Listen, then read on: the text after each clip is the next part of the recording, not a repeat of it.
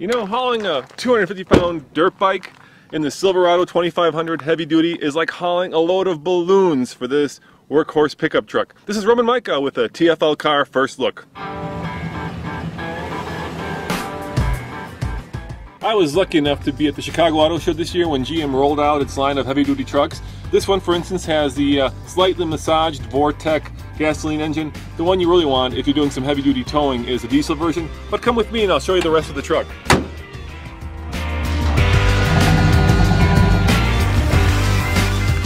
You know, it used to be that heavy-duty trucks like this one were the workhorses. People use them for work, but today more and more recreational buyers are getting these because they're using them for things like hauling horse trailers or going camping. And speaking of towing horses, if you have this Silverado configured right with the diesel engine, it can tow a class-leading 17,000 pounds, and if you have it set up with the fifth wheel, 21,700. That is a lot of horses.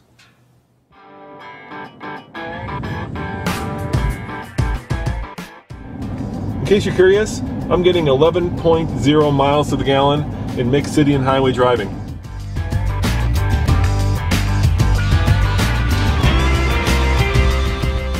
Stylistically, you'll have a hard time telling this 2011 model from last year's model. Basically, all the changes are underneath, you know, all the important parts. It's got a much more upgraded and stronger ladder frame.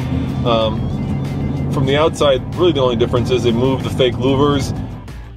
Otherwise, you'd have a hard time telling last year's from this year's. Now, driving a heavy-duty truck in the city is not a barrel of monkeys. This is a big truck. The good news is you sit up high and you can see over every car out there. The bad news is it's like piloting the Queen Mary through traffic.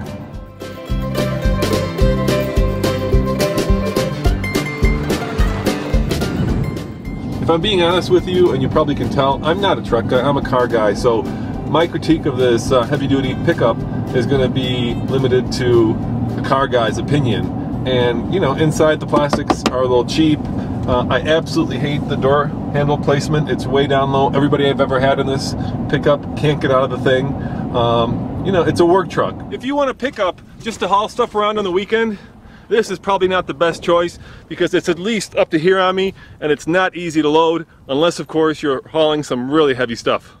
But on the other hand, if you're just going to help your friend move some stuff on the weekend and that friend doesn't have a really giant boat or just a whole bunch of horses, there are probably better options out there for you.